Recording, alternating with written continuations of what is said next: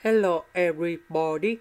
So today I want to talk about calculus. The topic today is about integration. So now I want to show you how to answer. We have the formula in here. Sin2x equals to 2 sin x cosine x. This one we need to change by this one.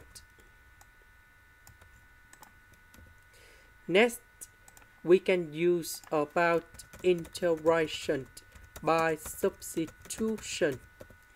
So I will put about u equals to cosine x. Later that we do first derivative for the both sides, and we have the u equals to negative sin x dx. Because we don't have the negative sign in here, so we need to put the negative go to the left, and we have negative du equal to sin x dx. So this one we change by u. This one we change by u. Sin x dx we change by this one.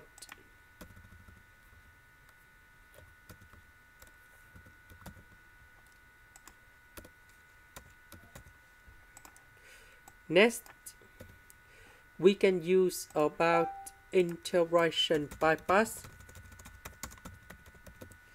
So I will put about t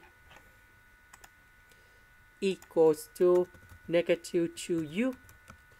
Later that we do first derivative for the both sides, and we have dt equals to negative number 2 du. dv that is about this one. The integration of this one, we have v equals to e to the power of u. So we have t multiplied by v minus we have dt multiplied by v, negative number 2 and negative sign. We have positive number 2, and we have the integral of e to the power of u.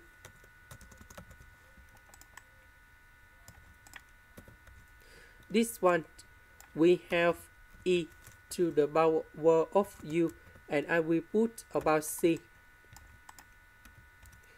About u, that is about cosine x.